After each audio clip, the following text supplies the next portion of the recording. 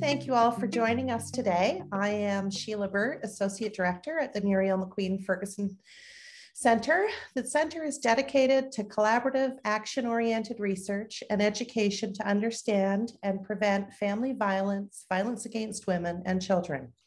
The center was established through the collaborative efforts of the University of New Brunswick and the Muriel McQueen Ferguson Foundation. I would like to acknowledge that the Muriel McQueen Ferguson Center for Family Violence Research resides on the unsurrendered and unceded traditional lands of the Wolastoqey, Mi'kmaq, and Passamaquoddy peoples. This territory upon which we conduct our work is covered by the Treaties of Peace and Friendship, which the Wolastoq and Mi'kmaq peoples first signed with the British Crown in 1725. The treaties did not deal with the surrender of lands and resources, but in fact recognized Mi'kmaq and Wolastoqey title and established the rules for what was to be an ongoing relationship between nations. It is important for us to recognize as we work together to decolonize our thoughts and practices that the land upon which we live nurtures and protects us, our families, our friends, as well as the colleagues and students connected to us.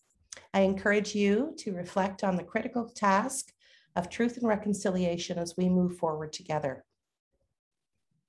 The presentation portion of today's event will be recorded and made available on our website, probably within the next couple of weeks. As we're using the webinar function today of Zoom, your video and sound are automatically turned off. We have some time allocated following the presentation for a question and answer period with the presenter. To participate in this portion, you could just post your questions using the Q&A found at the bottom of your screen. And you don't need to wait till the end. So if, as Ardath is going through her presentation, if a question comes up, it's good for you to put it in that Q&A, post it right away, but we will address it at the end. Also, we will be providing a link at the very end of this webinar today just to give us some feedback on the presentation. Feedback is always important for us as it informs us to make necessary improvements for future sessions. So I encourage you to participate in that, filling out the evaluation. So I'd like to say, first of all, thank you to Dr. Ardath Whynacht for agreeing to put this presentation on today. Dr. Whynacht is an associate professor of sociology at Mount Allison University and a research fellow of the Muriel McQueen Ferguson Center. She writes and researches with survivors of family and state violence and has 20+ years of experience working in the field of gender-based violence with both survivors and offenders. She has worked as a frontline victim service worker, a youth support worker for teens coming out of juvenile detention, and a program facilitator with men and women in the federal prison system. She has worked in Bosnia as a disarmament educator and has experience working with both local and international NGOs on anti-violence campaigns. She is an investigator on multiple research projects. Her research considers the role of healthcare and legal institutions in responding to the harms of violence, with attention to the role of community-based organizations in offering non-carceral approaches to violence, distress, and self-harm. Her recent book, Insurgent Love, Abolition and Domestic Homicide, reflects a multi-year SSHRC research project that explored transformative and non-carceral approaches to supporting family violence survivors who are at high risk for homicide. She lives and teaches on unceded Mi'kmaq territory. And with that, I would like to now turn it over to you, Ardath. Thank you. Hi, everyone. Quick audio check. Can everybody hear me okay? Give me a thumbs up reaction if you don't mind. Awesome. Okay. So thank you all for coming right before a long weekend to talk about a really heavy subject matter. And we are living in very heavy times. So if you feel like leaving halfway through, I will not be offended. Do what works for you. But I do promise I will end on a happy note. So I'm going to do my best to cover a lot of ground today in a short amount of time. I'm realizing that's the downside of writing a book. It's really hard to give a half-hour talk after you've completed a book-length argument. So I am going to stick to a script. I'm sorry if it's boring, if I'm reading for parts of this, but definitely do interrupt me if you need me to slow down or go back. But for the most part, today, I want to begin by disrupting the way that we tell stories about and frame the causes and solutions to domestic homicides and mass casualties. Specifically, I'm going to talk very briefly here and there about the Montreal Massacre, the Portapique tragedy, the Desmond tragedy, and I may reference at times an intimate partner homicide in my own social circle. I want to outline why I have abandoned carceral feminism in favor of listening to Black feminists who have for decades crafted a much more nuanced way to foster transformative pathways to ending gender-based violence. I want to open the door to a new kind of story that we tell about domestic homicide and mass casualties that are rooted in misogyny. But I want this door to open to a pathway that doesn't turn to police and prisons as our primary means of ensuring safety, because that has not been working. And I do not believe, based on the best evidence, that it will. I may not convince you today to become an abolitionist feminist, but my hope is that you will later, perhaps during the summer, turn to the work of Angela Davis, Beth Ritchie, Miriam Kaba, Robin Maynard, Elle Jones, and others who remind us that police and prisons, rather than building cultures of safety, actually work to teach and promote coercive control in our homes and communities. So just a little bit about my book. If you're interested in following up on longer versions of my argument, you can get it from Fernwood Press.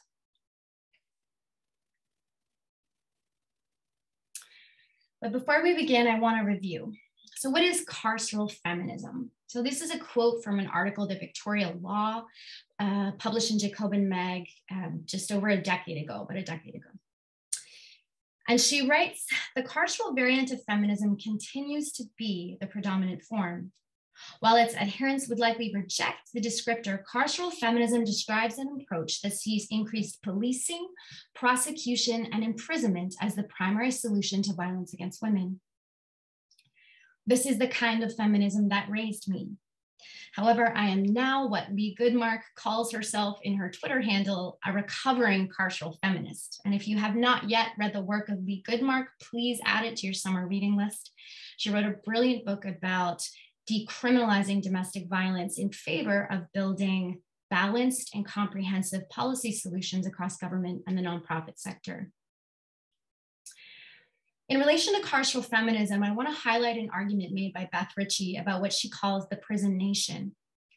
Ritchie points out that carceral feminism becomes the dominant and mainstream voice in cultures that seek to scapegoat particular members of society as the cause of violence in ways that work to conceal how that same violence is taught and maintained as a whole. So this is the bad apples approach to confronting violence. The idea that we can end endemic violence by locking up a small few obscures the real causes of such violence. Black and Indigenous feminisms show us that if we accept that our settler colonial nation was founded on violence and conquest, and that cultures of objectification, violence, and coercion permeate our entire system, then we have to accept that incarcerating a single abuser does little to prevent someone else from becoming an abuser. So what is abolition feminism? There's a lot of answers to that question, and I would encourage you, if you're interested, to explore the many answers to that question in a new title out from Davis, Dent, Miners, and Ritchie on Haymarket Books called Abolition Feminism Now. I selected the quote on the slide because of the first line. We hold people accountable and believe that people can change. And this is a really important thing. In settler cultures, we often fall into an either-or form of Eurocentric thinking, where we think that we can't believe in the best in someone and also hold them accountable for the worst that they've done. For me, abolition feminism is a feminism that seeks to transform the conditions that teach violence without resorting to police prosecution and prisons as the primary means to be safe. It's a feminism that is committed to defunding police in favor of funding the kinds of safety and healing services that survivors and perpetrators need. It's a feminism that acknowledges how state violence harms Black, Indigenous, and other racialized and gender diverse people every day. So policing hasn't failed due to lack of training and resources. Indeed, in most places, we can say that policing receives probably more funding than most community services combined. Policing and incarceration fails because it is a manifestation of the same coercion that we see in high-risk family violence settings. And I mean high risk for homicide. From an abolitionist feminist perspective, I need to argue that policing is a manifestation of the same forms of coercion, surveillance, and strategic violence that is linked to domestic homicide. Because we can't end violence by reinvesting in violence with every new police budget. So I need to assert that state violence is gender-based violence, because when the dominant voice in how we advocate for solutions to victims and survivors of violence, when that dominant voice really focuses on creating new laws, training police, that sort of thing, we tend to miss the fact that police engage in gender-based violence both within the home and on the job. These solutions of just improving police training, tabling new bills, prosecuting more perpetrators, keeping them in jail for longer, these have not been effective. These coercive solutions to gender-based violence ignore the fact that police assault women at higher rates than the general public, which is something we need to talk about more in the DV community. I have an example here about, many of you might be familiar with what happened in Val-d'Or, Quebec. Headline about police sexual and physical violence against Indigenous women. 37 complaints were made against 6 different officers for assault. Not a single charge was laid. After a year-long investigation by Montreal police, so a different police force was brought in to investigate, Crown prosecutors decided that there wasn't enough evidence to file criminal charges against the 6 officers. So also important to point out that survivors throughout the process of investigation by Montreal police were also harassed by private investigators hired by the police union. Amidst the failure of prosecuting any of the 6 officers involved, a province-wide commission was then set up to investigate. They determined that police are racist. Black, Indigenous, and other racialized women have been saying this for decades. So this should not be news. We should not have any more commissions set up to determine the problems in policing, because Black feminists specifically have been talking about it for a very long time. So my question is, why then, knowing that these problems are endemic across both the RCMP and municipal police forces, why are we continuing to write letters and demand new laws to be enforced by the same officers we know to be abusing and harassing the same women we claim to represent? The problems in policing will not go away with higher budgets. In the book, Preventing Domestic Homicides, there is a chapter about domestic homicide in police and military families. Macquarie and others, including Peter Jaff and Verona Singer, reviewed the Lionel Desmond tragedy. They outline how workplace culture in policing and military groups echo the patterns of patriarchal abuse in the home. Police are taught to use violence to enforce their jurisdiction. Policing is authoritarian. It follows a command structure that also relies on strategic violence, which is used to frighten unruly citizens into submitting to police authority, and by extension, the authority of the state. Police are taught to surveil, to chase, and to subdue those who are perceived to pose a risk to the rule of law, their law. It sounds familiar, right? To those of us who study patterns in domestic violence, it's clear that police are a manifestation of the same kinds of patriarchal authority we see in family violence. I work really closely with a small handful of women who formerly worked as police officers. They all left policing. Some became whistleblowers and tried to draw attention to the gender-based violence that was going on, the corruption that was happening in their police forces. Some of them have had to hire private security just to keep themselves safe in becoming a whistleblower against corruption in policing.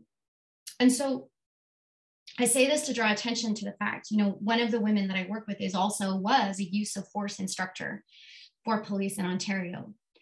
And so if women who are police officers who are teaching about use of force to young police officers, when they are now seeing that we need to abolish the police, I think we need to be listening to them within the domestic violence community. So I included this slide because it's a really great way to show the difference between the traditional approach of understanding domestic violence as something that only exists within the home and the abolitionist feminist approach that understands the power and control wheel of abuse as coming both from the state and broader collective structures, and also smaller intimate kinship networks in the home. And within this understanding of power and control, we see that, for example, coercion and threats exist both within state violence and within violence in the home as well. And so this was adapted by someone named Monica Cosby. And if anyone wants a high-res version of this, I'm happy to send it to you with the reference information. But my challenge to all of you who are so lovely in agreeing to sit down and listen to me talk on this cloudy afternoon, my challenge to you is to try and think in these terms about family violence, even when we are faced with violence of unimaginable scale, even when we are frightened of the perpetrator, and even when we struggle to understand how to achieve safety without police and prisons, because we have a lot of work to do in figuring out the how. The carceral system is so embedded within all of us and our thinking that it forecloses on imaginative or transformative solutions before we even have a chance to voice them. And I think it's okay to stumble or to struggle for answers when we ask the question, how do we respond to high-risk forms of family violence, domestic homicide, and mass casualties from an abolitionist feminist position? This is a question I was forced to ask after almost 2 decades of working with survivors and perpetrators in the federal prison system, but also found myself sitting on a whole cold, long wooden bench in a courtroom during the trial of a friend of mine who killed his girlfriend.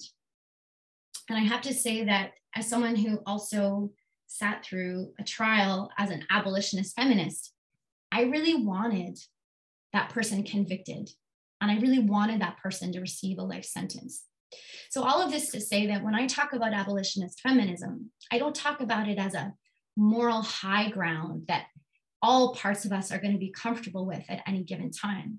I say this as someone who knows that dealing with violence is complex, and our emotions and our affect can sometimes push us into different positions at different stages of the healing journey. So in this way, I want to discourage against any form of shaming for survivors who might want to go through a criminal justice process. Because if that's what makes sense to a survivor, I do support that. Okay, so I'm trying to lay it out in philosophical abstract terms as concisely as I can, but I want to acknowledge that there's a gray area and we're never going to get it 100% right.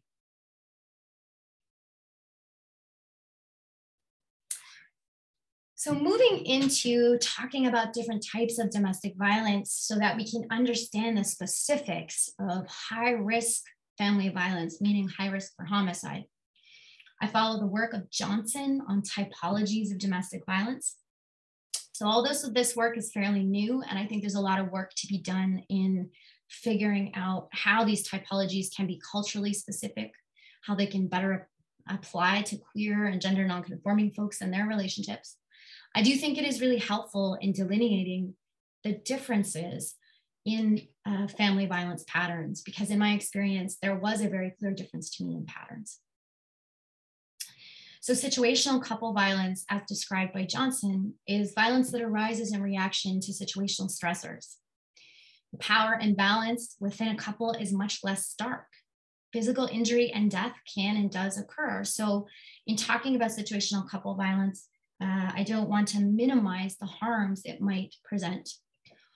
However, it is the most common form of family violence, and it can be addressed through pathways that exist in a decriminalization framework. Situational couple violence does not require incarceration to stop the violence. Domestic violence courts might be a start, but what about community-based family support programs that involve emotionally focused therapy, DV counseling for perpetrators, healing supports for children, long-term mandated supporting of the whole family, substance abuse programs where necessary? All of these things are what survivors often ask for. And research has shown over and over again that survivors are more likely to be interested in those pathways than in a prosecute and punish pathway, specifically where women are generally more economically dependent on a partner. So incarceration and having a criminal record can financially devastate a family. But what about that other kind of relationship? The one I want to focus a little bit more on today. Coercive control, as Johnson talks about it, or Evan Stark, who wrote a book framing it as intimate terrorism, is a much more dangerous situation, both for those who are living in that kind of violence and for those who seek to intervene. The power imbalance is much more steep, and abusers engage in strategic acts of violence to instill control through fear. Surveillance and stalking is more common, and these relationships are much more likely to end in homicide. And also, this abuse can occur without physical violence, which is something that, again, calls into question the use of coercive control laws, which I'm going to talk about in a minute. A coercive control abuser sees their partner and their family as theirs to possess. They seek security and relief from their distress through a tightening of their hold on their partners. They experience precarity and dispossession in a hyper-masculine global marketplace that makes them the foot soldiers of capital. And they seek to remedy their dispossession, experienced often through job loss, occupational rejection, or rejection of a partner, by possessing their partners even more tightly and with more totality. I want to suggest that we cannot prevent the lethal objectification of women without addressing global economic systems that drive us to objectify, possess, and also destroy the land. And I'm going to dig into that argument a little bit further.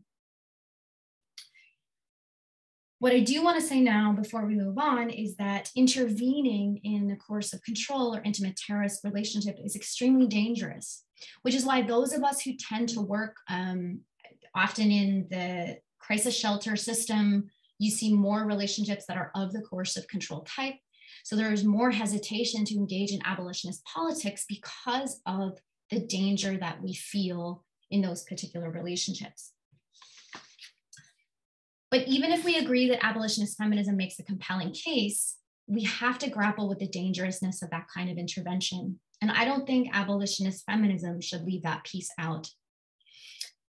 The short answer is, however, abolitionist feminism is a pathway for understanding coercive control, because the police have never and likely will never deal with these risks either.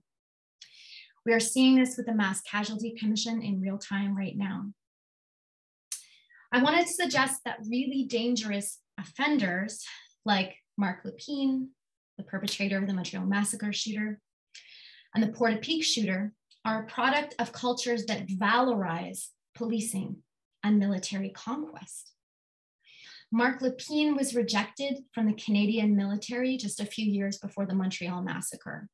And this was reported to have had a tremendous downward force trajectory on his mental health and his engagement with misogyny. The Portapique shooter, as we all know, was obsessed with police memorabilia.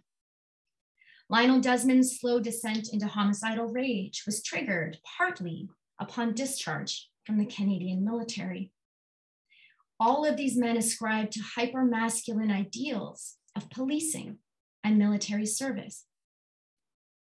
And I believe that unless we stop our passive acceptance of state violence and how we seek to solve problems of gender-based violence, we will continue to suffer mass casualty events. Coercive control historically began with colonization in the Americas. We cannot combat it without accepting where it came from and why it persists. And rather than making policing necessary, the dangers posed by coercive control or intimate terrorist abusers emphasize the urgency and necessity for abolition, transformative justice, and defunding and demilitarizing police and the military.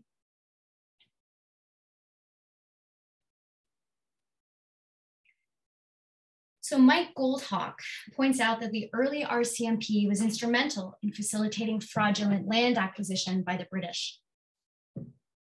He documents how the RCMP used strategic violence to make an example of rebellious Indigenous communities and striking workers. The RCMP was not established to maintain the safety and protection of settlers. It was established to seize territory and resources that its employers had no legitimate claim to. History shows us that the RCMP was established to terrify large populations of people so that they would not protest land theft and their exploitation through labor. And if you've been following the Mass Casualty Commission and also media coverage of the tragedy in Portapique, you will know that the shooter in the Portapique tragedy engaged in a series of attempts at fraud and illegitimate land claim, in addition to engaging in gender-based violence. Surveillance, the use of strategic violence to create a total feeling of control, the removal of autonomy from others, the use of masculine hierarchies of command and rule. This is the history of RCMP and the history of how coercive control relations and intimate terrorism came to exist in our communities today. Intimate terrorism and intimate partner homicide was not a feature of everyday life prior to colonization. And I get into more of the history about this in my book if you want to explore it further. But trust me when I say that the imposition of intimate partner homicide is endemic to everyday life came through British colonization. So when we write op-eds and we write to our elected officials, those of us, and I include myself in this, we cry misogyny, misogyny, till we are blue in the face. We talk about it because we see it as the cause of violence and death for women and girls. But where did misogyny come from? It came from colonization.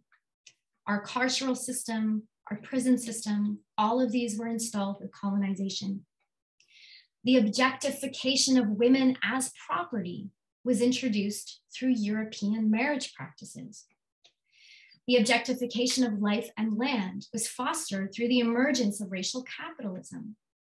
We cannot separate the objectification of women from the creation of private property and emergence of global capitalism. So when we are asked why we had a mass casualty, we must go further than saying misogyny.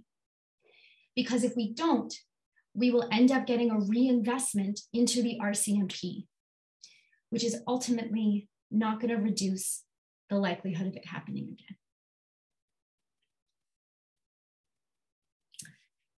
Indigenous Australian feminist Aileen Morton Robinson traces the history of what she calls the white possessive logic in the formation of settler colonialism. She writes, "The mainstream, as property owning subjects, can possess the nation through their ontological relationship to capital. Their possessive investment in patriarchal white sovereignty is enhanced through private property ownership. This security produces an affect that is encapsulated in a sense of home and place, mobilizing an affirmation of white national identity that has surfaced as a result of the supposed heroic deeds of white men. When we refuse to acknowledge that on our territory, misogyny came through white supremacy and colonialism, we're not doing justice to survivors, and we're not putting ourselves in the right place to think about prevention."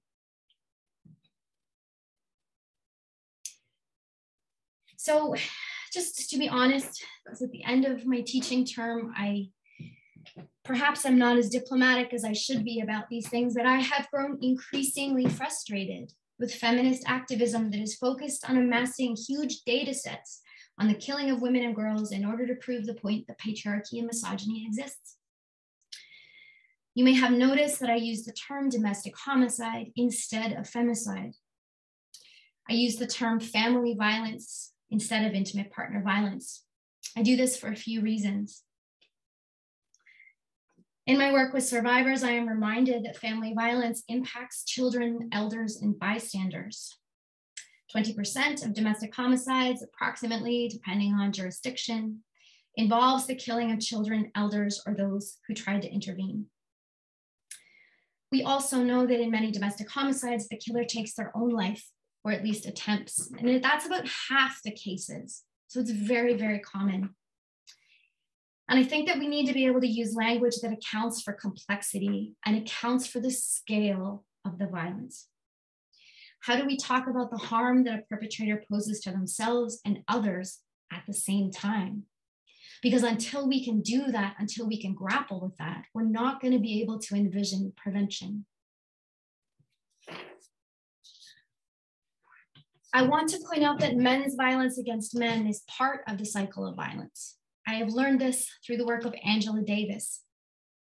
Just as ongoing patterns of state violence work to teach and reinforce family violence, men's violence against other men leads to violence against women.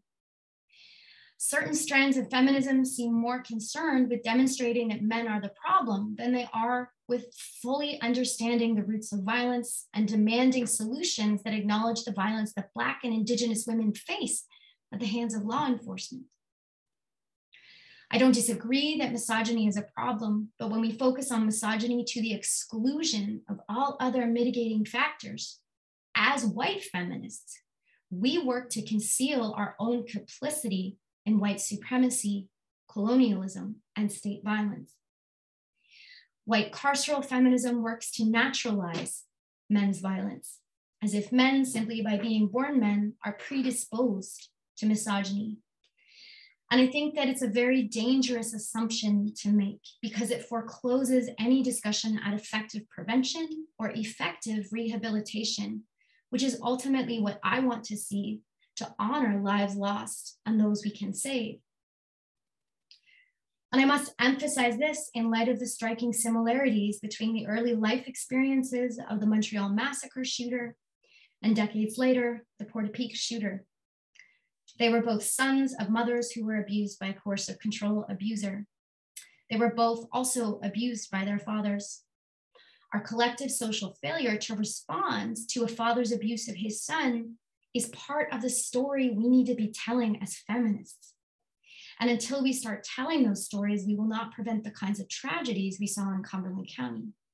Because reasons are not excuses. We do live in a patriarchal society that makes a lot of excuses for men's violence. And it puts us in a situation where it's very difficult to hear about the reasons, but I think that we do need to emphasize that reasons are not excuses, and those reasons are necessary in order to prevent. For me, the story I want to tell is about how we were all terrorized by a mass shooter who dressed as a police officer and was obsessed with weapons and police memorabilia. And yet, a month later, a military air show, a historical display of Canadian conquest and state violence, flew overhead to raise our spirits. A few days later, Captain Jennifer Casey was killed in a snowbird jet when the engine stalled. And I want that to be part of the story because it's a story about us.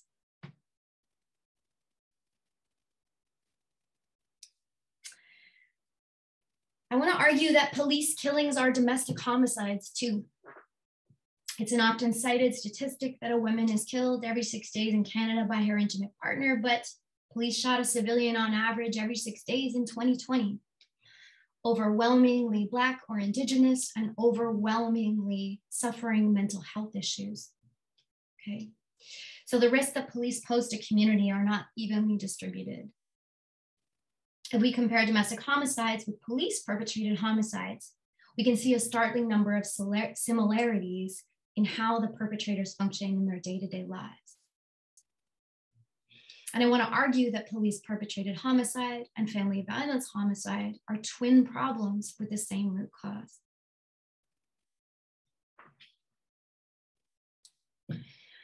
So I have said this a lot recently. There are a lot of folks right now that want to see coercive control laws on the books in Canada as a result of what happened in Portapique and through Cumberland County. So these laws, coercive control laws, are designed to prosecute the more dangerous kind of relationship I discussed earlier. But these laws won't work. I have here a quote on my slide from Sandra Walklate that outlines some of the reasons for their expected failure if that's the intervention we choose to move forward with in Canada. Sandra writes, the criminalization of coercive control may fail women in two respects. First, it arguably fails at the conceptual level in misunderstanding the coercive nature of the law and inability to appreciate how this concept contributes to the process of erasing women's agency. Secondly, it fails at the experiential level in failing to see women's lives as a whole, particularly their reluctances to engage with criminal justice. Put simply, coercive control fails to see responses to violence against women holistically, and in doing so, leaves the subject of law untouched. Just to continue on this point, where mandatory arrest and high-risk protocols coexist, racialized survivors have been criminalized. Coercive control laws are difficult to prove, and racialized people end up facing more state violence as a result of their imposition. In a 5-year period in Australia, almost all Aboriginal people killed by their partners were previously misidentified as a perpetrator by police. In a BBC Uncovered article, it was published that England and Wales made just over 7,000 arrests under new coercive control laws. Only about 1,150 resulted in charges, and there were about 250 convictions. So that's a 3.5% success rate. I think that survivors deserve better than an intervention with a 3.5% success rate.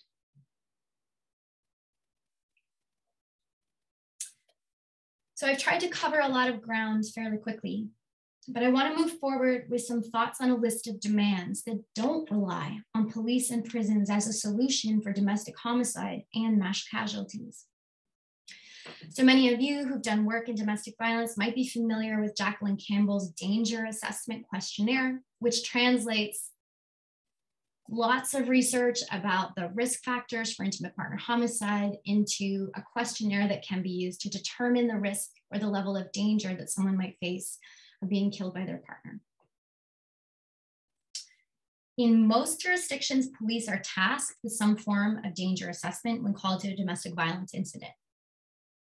In some places, a high-risk protocol is put in place, meaning that police are asked to use a danger assessment questionnaire when they are called to a domestic violence situation. And then if the score is really high, then that survivor is then referred to a special high-risk protocol within a victim services agency. But I'd like to suggest that Campbell's danger assessment can offer a very different starting point for a transformative justice agenda that doesn't rely on police as players in the pathway of safety. So the first pathway to safety I want to talk about is disarmament. I mentioned before that I was raised by carceral feminism, but that isn't entirely true. As a feminist, I was raised in part by folks who were involved with Nova Scotia Voices of Women for Peace. I learned a lot from women in that movement, specifically about how we need to combat militarization. If we combat the militarization of our communities, we can do so by defunding police and disarming our neighbors. And if we take that power and control wheel seriously that I showed before, that has intimate violence and state violence on either side, we can think about disarmament as something that involves defunding police.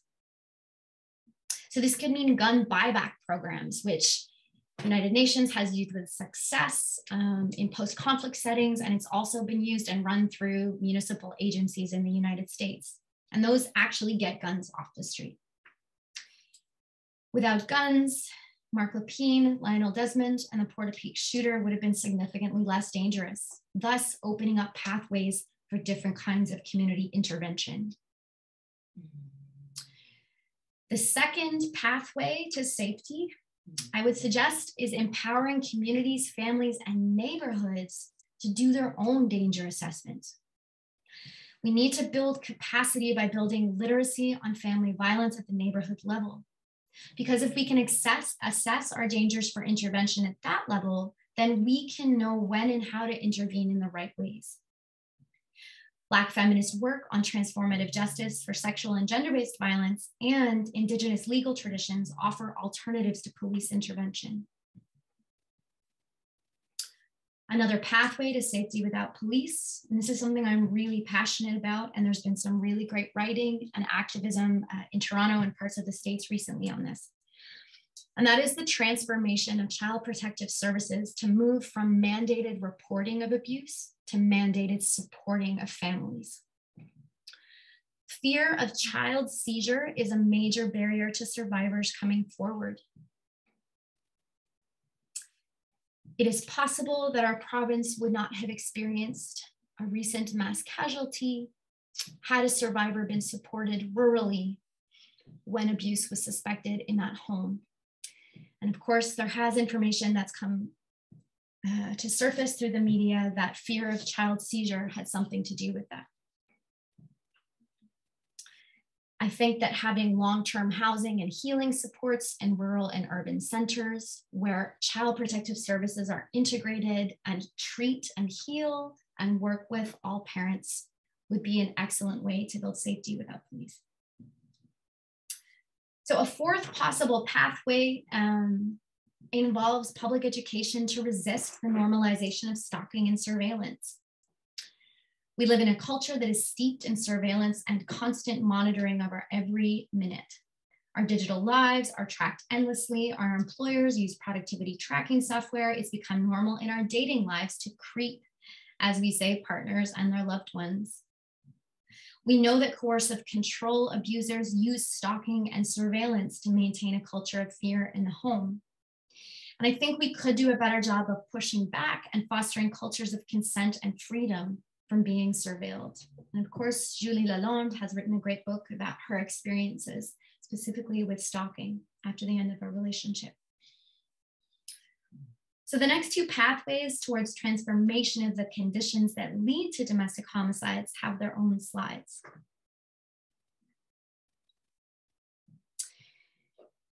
The first is about racial capitalism. Committing to resist racial capitalism and the forces of objectification and exploitation that cause us so much misery. We cannot ignore the links between domestic homicide and the harmful precarity and insecurity brought about by neoliberal capitalism. We know that sudden unemployment or occupational crisis is one of the biggest predictors of domestic homicide and also a common precursor to workplace and other mass shootings. We know that the Montreal Massacre shooter was inspired by a workplace shooter. All of this was triggered by rejection within the workforce. We need to talk about how men are socialized in settler colonial states to internalize the forces of occupation so deeply that their entire identity is bound up in their role in a global financial system. The forces of settler occupation installed European gender binary systems in order to secure the total participation in what is a deeply exploitative and harmful workforce. And I have a quote from Nandita Sharma, who is an excellent thinker on this topic, that talks about how if we want to end the exploitation of women, we need to challenge capitalism, and we need to be engaging in programs that encourage men to do the same.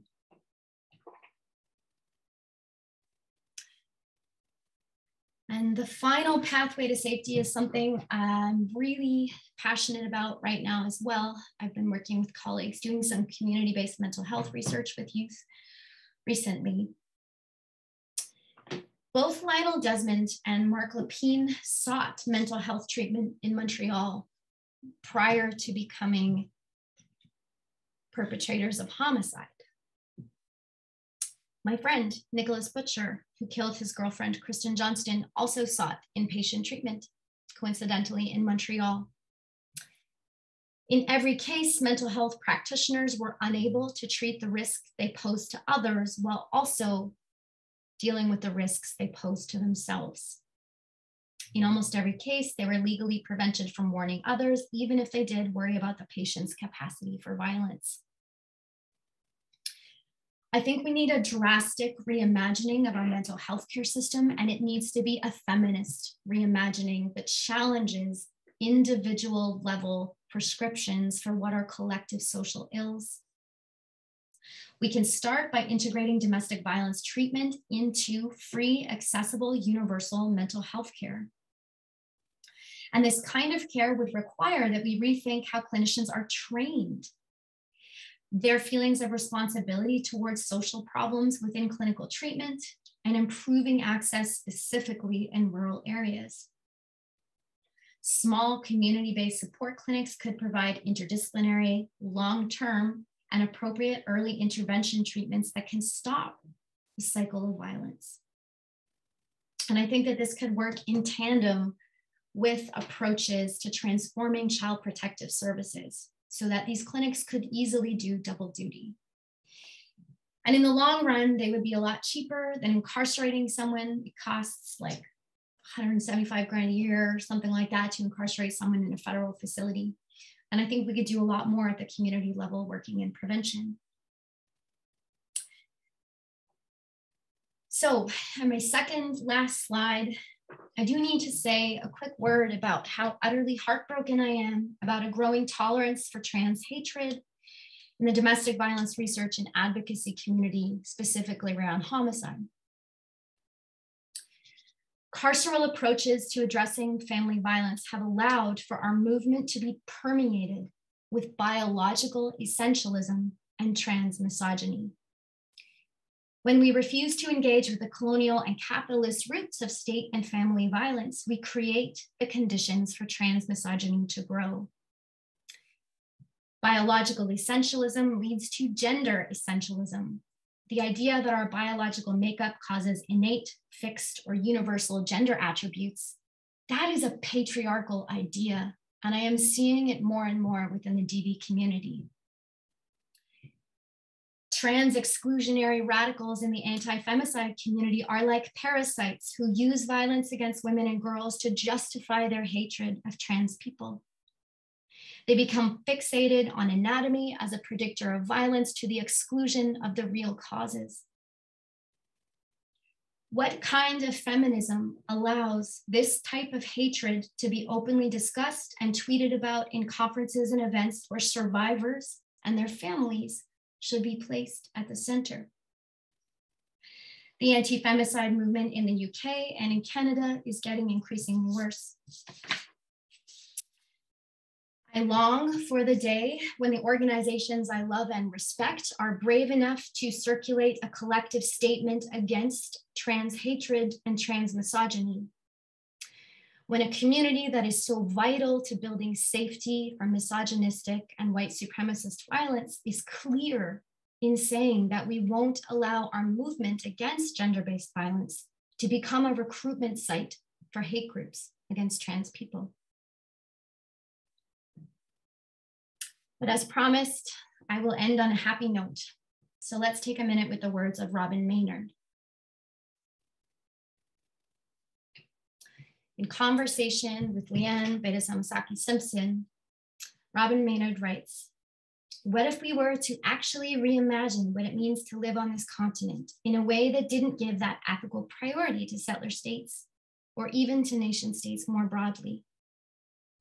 What would it mean to our relationships to the places we're in and to our relationships to each other, our relationships with Indigenous communities whose lands are still being occupied? The good news is that if we acknowledge that the source of so much of our misery is tied up with colonization and systems of racial capitalism, we have so much to gain by tackling these root problems at the source. Lots of birds, one stone. By moving closer to abolitionist feminism in our work against gender-based violence, we bring ourselves closer to the other movements for liberation. And in these collaborations, I believe that we'll find greater power to make a difference. Thank you.